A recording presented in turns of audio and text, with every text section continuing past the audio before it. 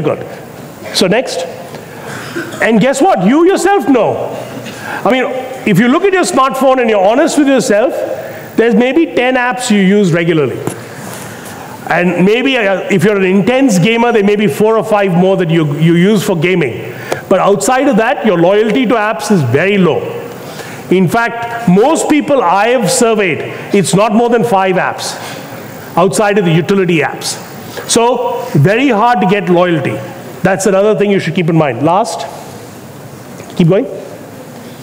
And scaling is hard, but this is, very few companies can achieve a WhatsApp. I hear from lots of entrepreneurs, I want to build the next WhatsApp, and that's great, but just be aware that it's very hard in the mobile space to really build a winner.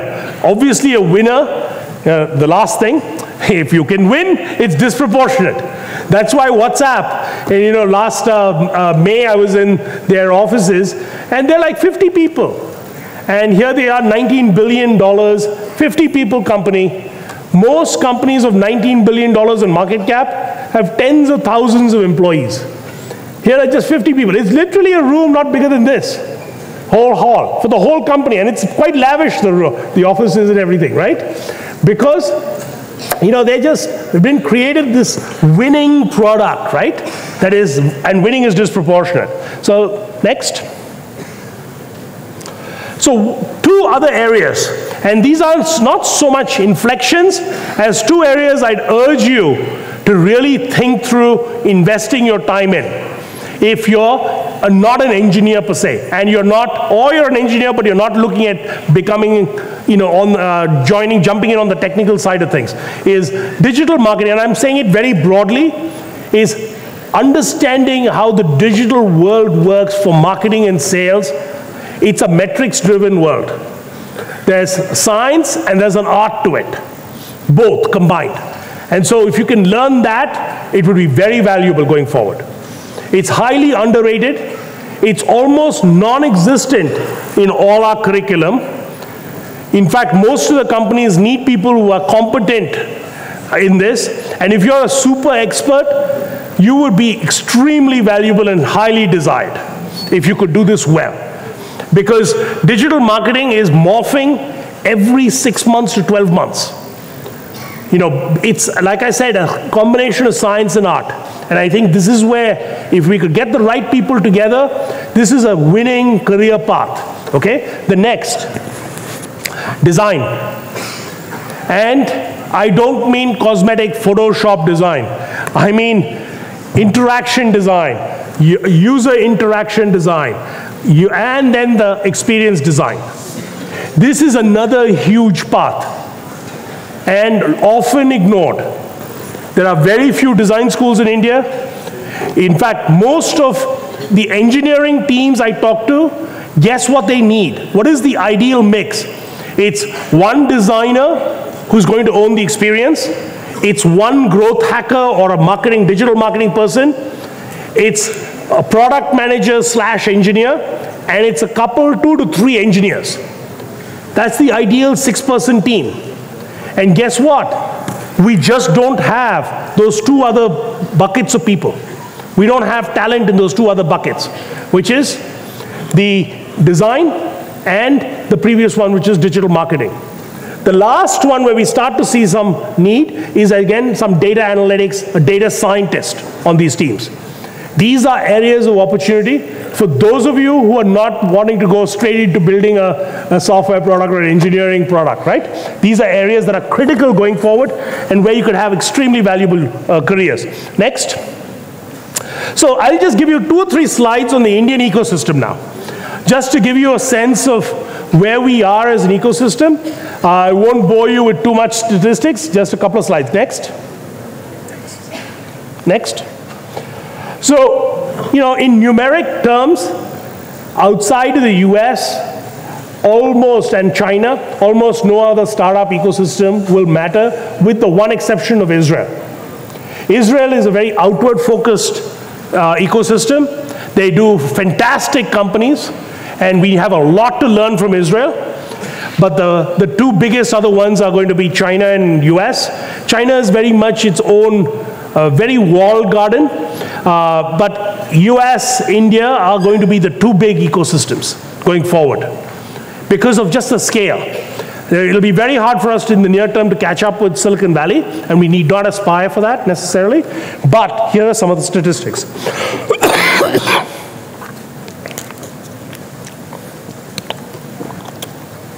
I'll let you read that. It's third place now.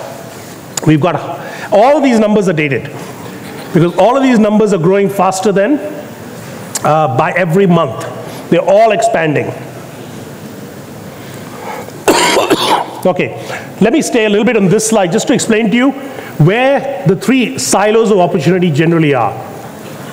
You can build products, and these are, if you were thinking of building something or being a company, you have to decide which of these three areas you are supporting. There's a fourth, which is social, which I don't have on this slide, and which is a very honorable thing to go do as well. I'm addressing more the commercial opportunities, okay? So you have large companies. You can sell to large companies.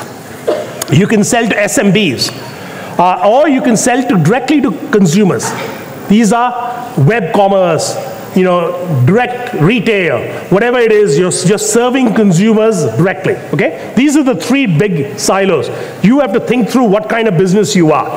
The one, obviously large enterprises, very hard to get into, you need lots of money. You need to think through what kind of business you can build there. But the two opportunities that are available to everybody, even to bootstrap, are SMBs. Can you solve some problem for an SMB? What is an SMB? A small to medium business. It could be a barber shop, it could be a salon, it could be a kirana store, it could be a doctor's office.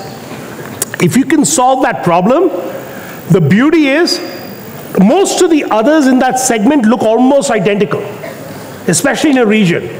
So then you have scale available to you if you can truly solve the problem for a set of people in that segment. So if you're thinking, hey, I know what I can solve for dentist's office. They need this kind of supply, or they could use better, you know, some item, or I can provide them this service. Great. Go find 10 dentist office, go work with them, make a plan, understand their needs well, try to figure out what it is you'll offer them, and then scale that out. That's the opportunity in SMB. Sorry. Let's go next slide. Okay, I'm going to share with you some of the innovation models we've seen, just to give you again a sense of some of the different ways in which India's innovators are innovating. And these are practical examples that I hope some of you have seen. Next. Yeah, so this is called local innovation. This is innovation that is started locally but then going global. Okay, next. This is the Mahindra Reva car. It started out here in Bangalore, is now being sold globally. Next. Just keep going. So this is a car that's actually selling very well across the world. It has an iPhone app that starts it up. Next, one last slide. Yeah, thanks, stop there. So it has, you know, an iPhone app that starts it up. It can be used as a UPS and a generator for your house when in the night.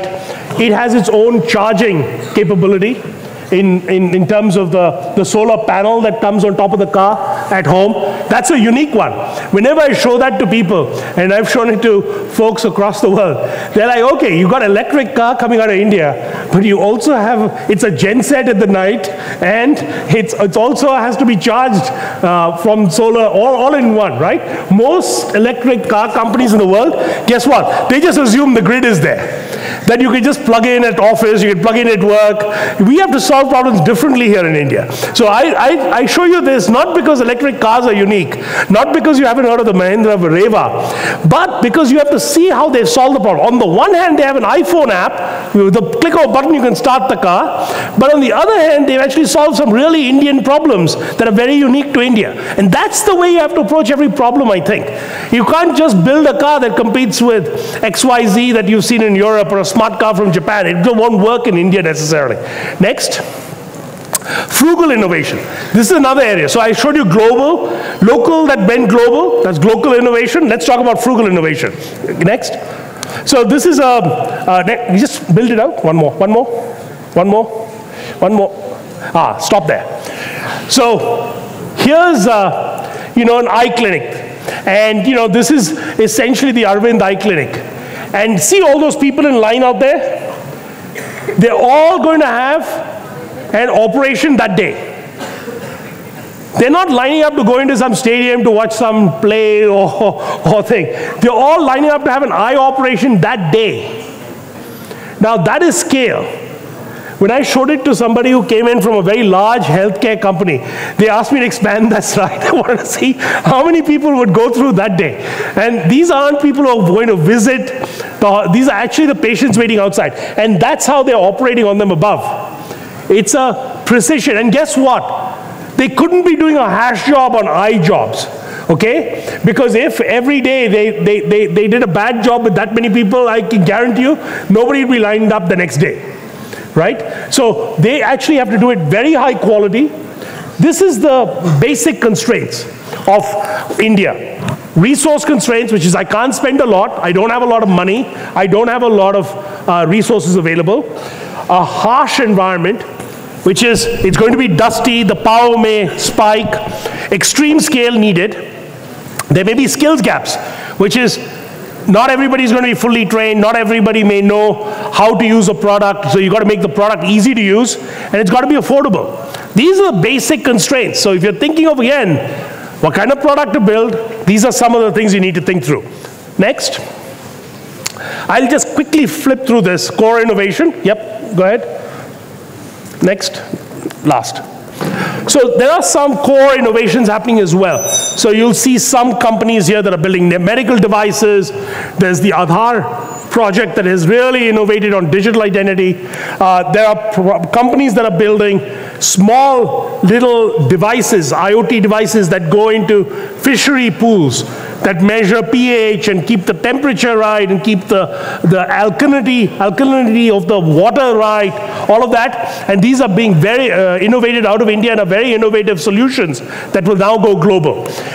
There's a company in Mumbai that's doing carbon capture that actually won an RFP, that is a request for proposal from the European Union. And they competed against lots and lots of companies from around the world. And they won it, and they won some 25 million pounds from the UK government to help the UK government in its carbon capture requirements for power plants in UK and Europe. So there's just stuff like this happening across the board that shows that we can innovate out of India, build things that others want, if we just get the right people in the room together, we put the right resources behind it, and give the right nurturing, right? Next. So I'll end with two other sets of slides. One is, where do I see the opportunities going forward? And I call it as the 1% opportunities and the 10x opportunities, okay? And I'll talk about both. And then I'll give you three, examples of just, inspiring examples that I've seen around the world, right? 1%. Next. You're going to reimagine, this comes in the 10x category. You're going to be able to reimagine whole industries. So if it's transport, education, housing, healthcare, they're all going to look different. Last night I was with one of the big builders here in Bangalore, and they were just showing me some of the plans. And the houses you're going to see here in India are like super smart. They're actually trying to do leapfrog. If you think we're going from, no phone to 4G, guess what? We're going to go to the smartest homes on the planet sometime soon, because some of our houses cost more than most houses anywhere in the world. So they have to make them really, really smart to be able to sell them for that much, okay? So they're thinking out of the box in terms of what they'll put. So housing is getting really smart. All our education area is an area where you could have ultimate innovation happen as well. Next. I'll show you a 1% opportunity now. So this is in Korea, where Korea is full of Samsung plants. And Samsung has, big trucks that come and pick up all the LCDs and LEDs and all that are leaving their plants. But Korea is full of roads that are one way each way. And what would happen is, cars would pop out from behind this truck and get hit. And they would have fatalities. And what the Samsung finally decided to do was say, okay, we're having too many accidents. that don't involve our trucks. Our trucks are going the right speed. They're actually not disobeying the law or anything. And in fact, if they slow down, they may even cause more accidents. But the problem is the person behind the truck is so impatient, they want to go beyond the speed limit. They pop over the median, that is the center line, and before they know it, something else hits them. How do we solve that problem? So this is a 1% problem. It's not even a 1% problem for Samsung, really, okay? It's just they looked at it as an opportunity to fix something that was involving their trucks, and so they put a camera on the front. And they took their 4 big LCDs, and they strapped it to the back of every one of their trucks. So now, when you're driving in Korea, and you go past one of these trucks, you can actually see what's in front of the truck. So you can see the road in front of the truck. So that on the back of the truck is the road in front of the truck. So you as the driver driving behind the truck can actually have a good view of the front, you know. So this is like a 1% opportunity for Samsung. Clearly it reduces a lot of their liabilities, a lot of the issues that they have with their trucks. But it's an example of how to think out of the box with something that exists. Cameras existed, LCDs existed. It's a use case. Obviously Samsung can afford to put LEDs on the back of trucks. They make them. But nevertheless, it's a very innovative kind of way of thinking. Next. Here's where I think, you know, we could do leapfrog opportunities as well. I fly around the country a lot, and, you know, some of our airports, and in fact, I would say more than 20 of them are now modernized and brand new across India, okay? And every time I land, I say, wow, fantastic, you know, India has some of the best airports now, right? But then when you go on the tarmac, you actually see quite a bit of chaos, even at the latest, newest airports, because you'll see buses here, you'll see things parked all over, you'll see people walking around. I don't know if you all heard the news of, you know, some bus driver just fell asleep on the tarmac and drove into a jet at the airport. Now, how does things like that happen, right? And for me, you know, we had a huge opportunity. We could have made India's airports completely autonomous. I know you all have all heard of the autonomous car from Google and others and Tesla and all that. But, you know, those are interesting problems because autonomous cars need to live with legacy. That is, they need to live alongside people who are driving regular cars. So when you put an autonomous car in an environment that is full of regular cars, the autonomous car is not going to do anything. Problem is, others are going to do things to the autonomous car, more likely than not. And the autonomous car has to actually be so smart to take into account all the other crazy drivers around it, right? Who might bump into it, who might brake suddenly, you know, the pedestrians who might walk onto the road, the dog that might come out, the cow that might come out, right? All that. So now an autonomous car has to have radars, it has to have sensing data, it has to have a supercomputer on board. You know, that's great, awesome, and that's why an autonomous car project is interesting. It gets very boring if everything is autonomous, because that's like a child's train set that goes round and round, right? You know what's happening, everything is coordinated. Guess what? That's what we needed at airports. You know, in India, we could have built autonomous airports where every single vehicle on the tarmac was autonomous. Because the airport is the most protected piece of land in the country, in any city for sure. Everything is defined, it's highly controlled, and the beauty of it is, had we done it for the 20 airports we built for, we could have exported it to every airport in the world. For one simple reason, airports are standardized. How an aircraft comes and couples with the aero bridge, how traffic works, how baggage works, how tickets work, are standardized across the world. There are hundreds of airports we could have exported that software to, those systems to, instantly had we done that. And, you know, so I see lost opportunity there, but like this, there are 50 other opportunities happening in India. People are building infrastructure of all kinds, hospitals, schools, roads, bridges, you know, software of various kinds, where this opportunity exists to do something that is awesome for the present and for the local, that will also be amazing and scalable and global in the future. So, you know, just to give kind of food for thought for what might be, had we taken advantage of here in building an autonomous smart airport. Next. So I'm going to end with 3 examples. the first one is reimagining design. And just to give you a feel for why design is very important going forward. Next. So, what is agile, fast, and beautifully designed? Next. So this is the Ferrari. It's the 458 Italia. Now, this is one of the fastest cars in the world. I've had an opportunity to sit in the passenger seat of this, and I can tell you it's scary when somebody drives you around. Because you are literally lying down on the floor. And it feels like that. If you've been on a roller coaster, think much worse than that. Okay? It's just much worse. And especially when they start to go fast, you're like, stop. And it costs about $260,000 in the US. By the time you bring it to India, assume close to $1 million, right? It's a pretty fast car. Look at those numbers. You can only seat 2 people. No baggage, nothing. Okay? There's just no space in this car for anything else. Next. So what is this? This is the Tesla. This is the Tesla Model S. And look at its speed.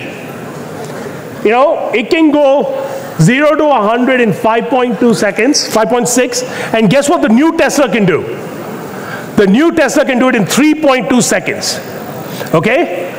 And look at it. It can seat 5 adults, and I'll show you the inside now. Next. But look at the price point. That's what's amazing. This is also now, in Silicon Valley and in Wall Street, whenever somebody made a big bonus, the myth was they'd go to the Ferrari dealer and buy a Ferrari. Okay, and part of it is actually reality. People would do it. But now, people go out and line up for the Tesla, the new Tesla.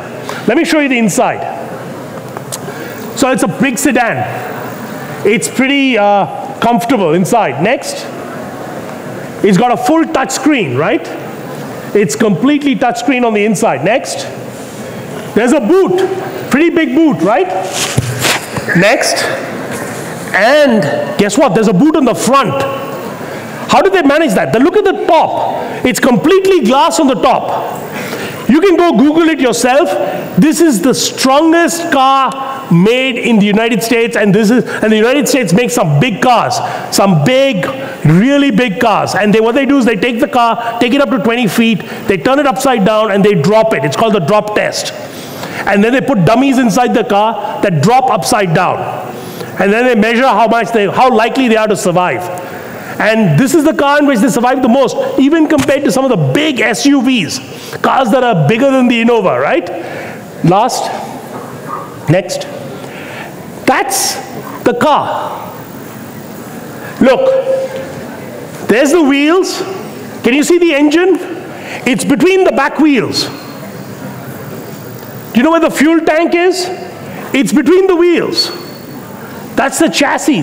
That's the entire car. And so for me, I'm inspired by this design. And this cars have been around now for a century.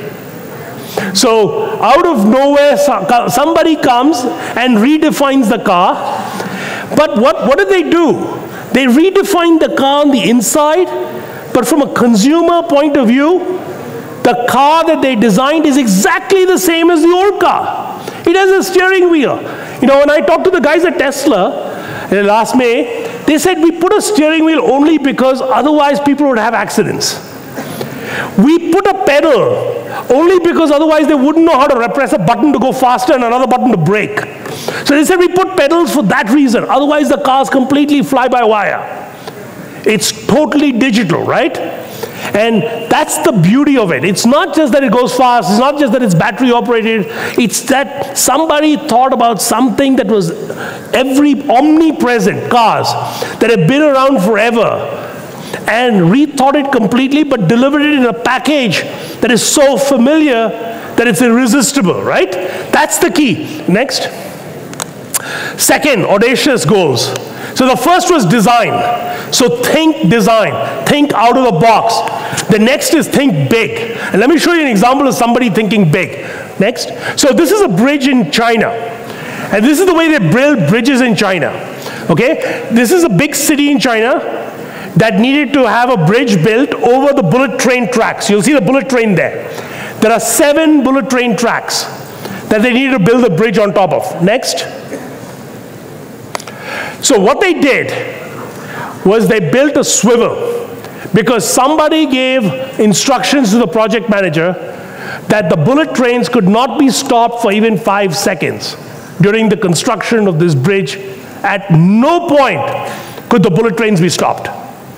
That was the instruction. Because they connect 2 of the biggest cities in China. There are 7 lines.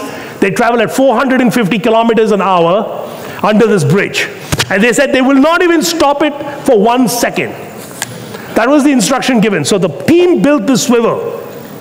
And they swiveled it while the trains are flying in 29 minutes. 17,000 tons like a swivel was swiveled in place to build this bridge. So they built the bridge on the side of the tracks and then swiveled it into place to achieve this objective. Next.